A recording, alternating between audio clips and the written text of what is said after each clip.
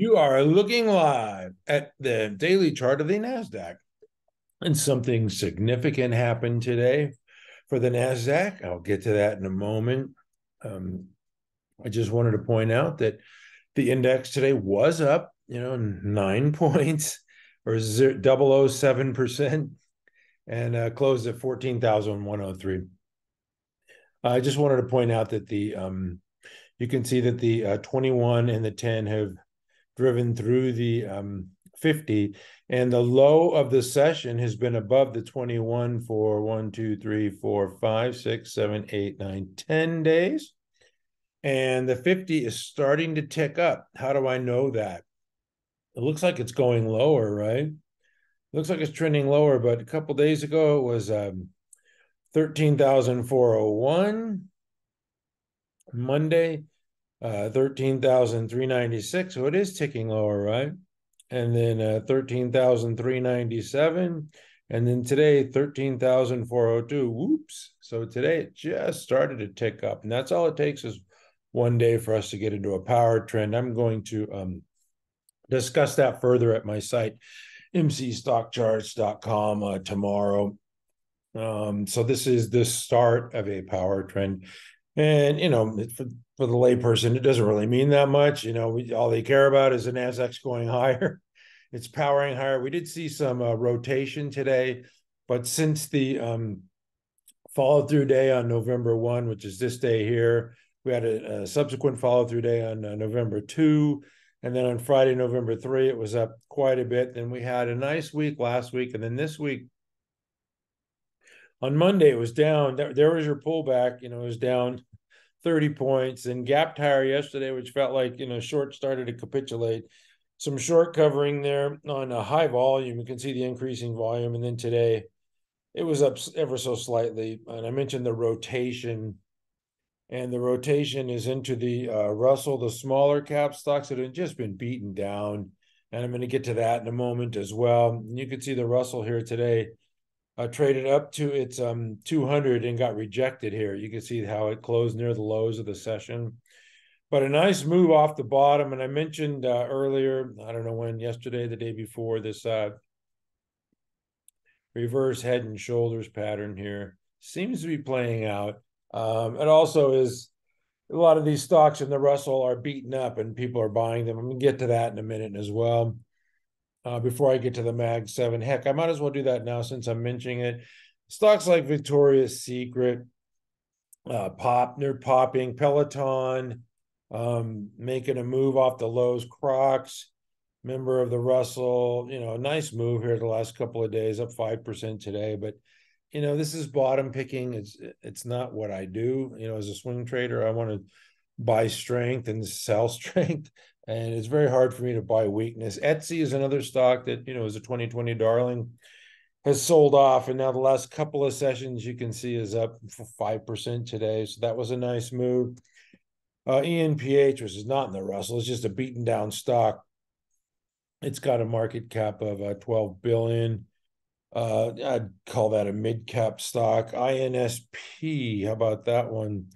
Little medical stock today was up, nearly 10%. You can see it's been beaten down, getting some love now. Probably some short covering there on the Russell, and that's kind of why that is up. Some of the stronger stocks, smaller. This is a 3.8 billion market cap, making a new high today. That's American Eagle Outfitter. Abercrombie and Fitch, 3.5 billion market cap. And these ones are showing strength. This is not the beaten down stocks in the Russell. This is BRZE, 4.8 billion market cap. Actually, this is on our watch list. This looks pretty good, consolidating in a base. MicroStrategy, this is one of those Bitcoin plays, 7 billion market cap. That's getting a little, the way it's been going, it's probably going to be ready for mid-cap status here pretty soon. Had a heck of a year, up more than 200%. And then ELF is another one that, what is it, 6.2 billion market cap. This one's just forming a base as well. I kind of like this one above the 112.47. This is just forming a stage 2 base after a massive run after a massive run for more than a year, the L forms a little base. So there's nothing wrong with this stock. It's just doing what it's supposed to do. It's forming a base, and you can see it's got the sales and earnings growth. But anyway, I just wanted to point out the rotation into the beaten down names today, and that's why the Russell was up. The Nasdaq's doing nothing wrong. I'm going to just quickly go through these Mag 7 stocks, and you can see the nice rip from Apple. Looks a lot like the index. Microsoft had news today, trying to distance themselves from NVIDIA. Good luck with that. You know, there's a big battle going on with Google and Microsoft and Meta and Amazon, and for the artificial intelligence, Adobe as well. The artificial intelligence pie, there's only so much money to go around, but we'll see who the big winners are. I like Microsoft. I'm going to talk about this one a little bit later. Google, another one of the Mag 7, had a nice day today. It's above its 50.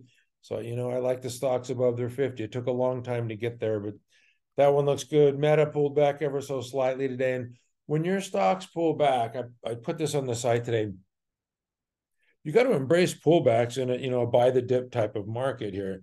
And what you're looking for is, where does your stock find support? So say you own Meta Platforms and, you know, you saw it go right through its 50 and it's trading well. It's up almost every day and you're riding high. It's like, okay, now it pulls back. Where is this stock going to find support?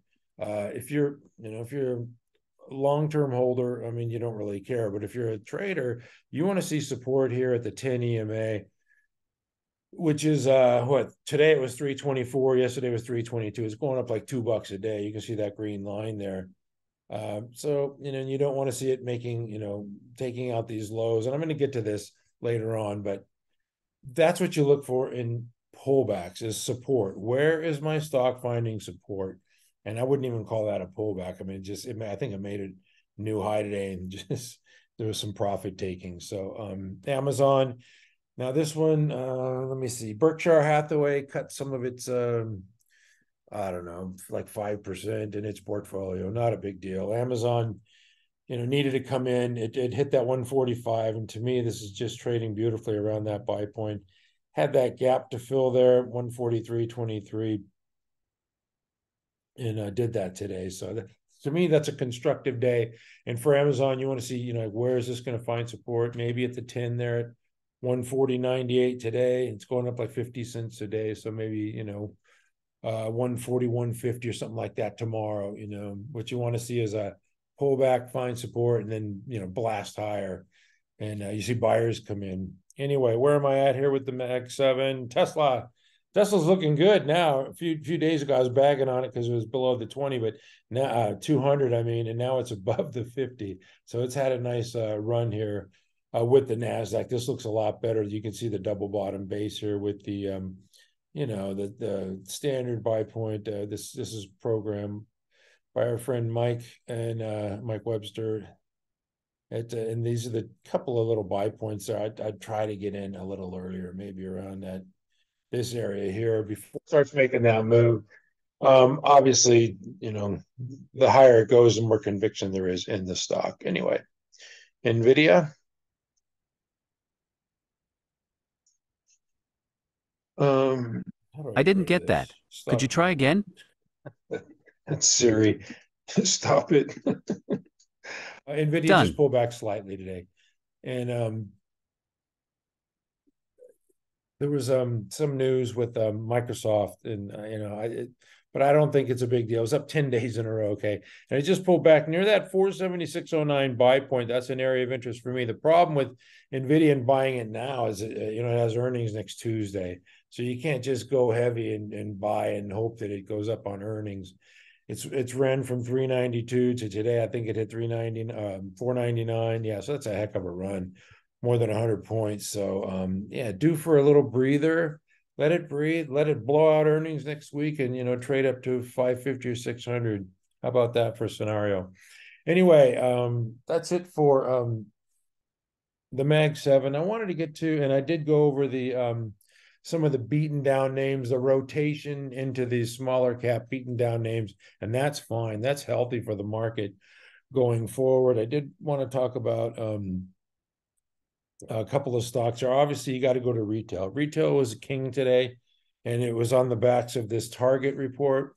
It was just better than expected. It wasn't a fantastic report, but it was better than expected, enough to drive the shorts into covering. And you can see a nice move here of 17%. That's a heck of a move for Target. So it's good to see them, riding the ship a little bit. For me, I think that's healthy for Target and for retail in general. Typically, when the Federal Reserve stops raising interest rates and starts to cut, retail does better. And from the time where they stop raising, which was July was their last raise, to when they begin cutting, there's usually on average a 10% gain on the S&P. And the S&P is actually below. I'm going to get into this over the weekend, but the S&P is actually below where they cut in July. So I'm looking forward to more gains for the market here as we are in this power trend. This is Costco wholesalers, made a new high today. I don't know if it's on the backs of Target or whatever. It's just a really strong stock. And you can see that it undercut its 50 recently and just has rallied. November, it's like flipping the switch, the light switch. We had that August, September, October correction, and just it seems like everything's going up now. Rising tide lifts all boats type of rally. So if your stocks aren't doing what you expect, just hang on. Maybe the rotation will come in and help them out eventually. Decker's Outdoors just made another high today, and I talked about this shelf action here. When a stock, gaps up on earnings, goes up and just makes this little shelf. This is really healthy action here because it's telling you, the investor, that the institutions aren't willing to sell this stock. They're just holding it here. And that is a good sign when investors want that stock and they're holding it. Typically, when they build a position, it takes months, maybe even years. So they might be back for more bigger bite of the Decker's Outdoor. Another one, I've got to go through these I already went through these little smaller cap stocks. American Eagle, that one looks great, making a new high. Abercrombie and Fitch making a new high. That one looks good. ELF, I showed you that one. I like the buy point there at 112.47. Lululemon, we had this on our watch list earlier in the week, but it's just gotten away. Yeah, this thing's powering higher. That looks great. So congrats to the longs with Lulu. That one made a new high. The IPO Shark Ninja. This one sold off after its IPO and then has really gained steam. This is one of the better IPOs in my opinion because it didn't come in, overinflated, and it has real solid earnings here and real solid growth. So you can see it. They're doing $1 billion a quarter here. So with a $6 billion market cap, so it's trading 1.5 times current sales. So the Shark Ninja is not. It's not a fly-by-night IPO. That one looks good. And of course, COCO. They keep doing these secondary offerings. You can see this sell-off here. And then, when they're through selling, it comes up to 30.25. I got to go to the weekly here because this is a nice, you see base on base on base, and it just can't go anywhere because of these secondary offerings. But they do have, pretty good sales and earnings growth. You could see in triple digit. We'll take that every time. But just the secondary offerings are killing that stock if you're a shareholder. Okay, I got to get negative here for a little minute, then we'll come back on the positive path. The drug stocks are getting no love. They've had really good news lately, but they've run up a lot, and there's a lot of growth expected here. So it's kind of sell the news on the Novo Nordisk study over the weekend, but they're not doing anything wrong. This is Eli Lilly pulled back to its 21. Not a big deal. Novo Nordisk. And this is an expectation breaker for me. I expected it to get support here at the 21. Today it fell to the 50. It's a little bit of a concern for me. I mean, even if it trades below it for a few days, but at some point, with the sales and earnings growth and demand this thing has, eventually the buyers will come back in. It's had a really tough week here, I believe. Yeah, still 4.7%. So not a good week for Novo Nordisk, but it's doing better than Vertex, which is another drug stock that just got hammered today. And this is why I can't trade this thing. It does this. This is part of its character. I really don't know, the news on this, but that is an ugly looking candle. And that's why I just have it in a retirement account, and I just cannot trade this stock. It just is too hard for me. I know that.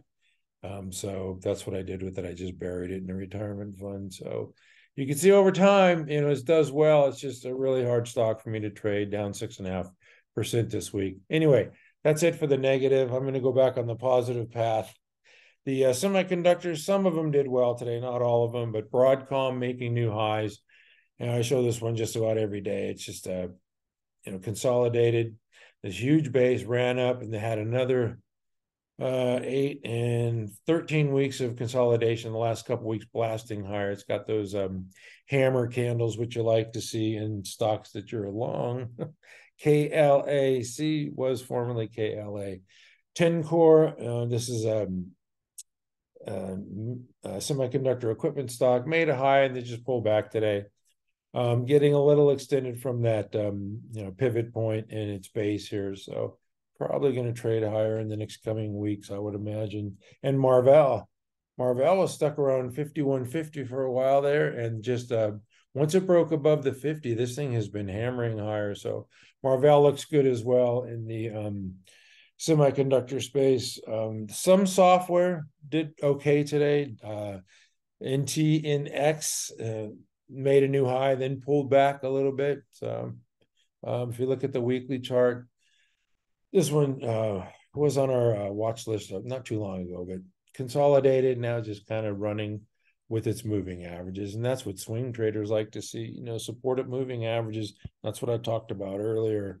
BRZE, I believe I showed this one earlier. Yeah, this one I like, showing strength. And you could say, this pattern rec's not picking it up, but this really does look like a double bottom pattern, and now just kind of ripping higher through its 50 SMA. So BRZE looks good, and VRNS, Verona Systems database, don't know much about it, but if it broke out of consolidation, made a new high today. So this one looks good as well. I think that's it for me today, except for one more thing. I mentioned earlier that, as a swing trader, this is a swing trader site that I run at MC Stock Charts, and you want to lock in gains. I mentioned this morning, I believe, in my morning report, is that you want to lock in gains and allow something to run. So let's say you bought Microsoft there at 340, that breakout there, which we did, okay, and it ran up to 370. Let's say you bought 100 shares at 340 and it ran to 370. So $34,000 turned into $37,000. Okay. So at that point, maybe this morning you take half off.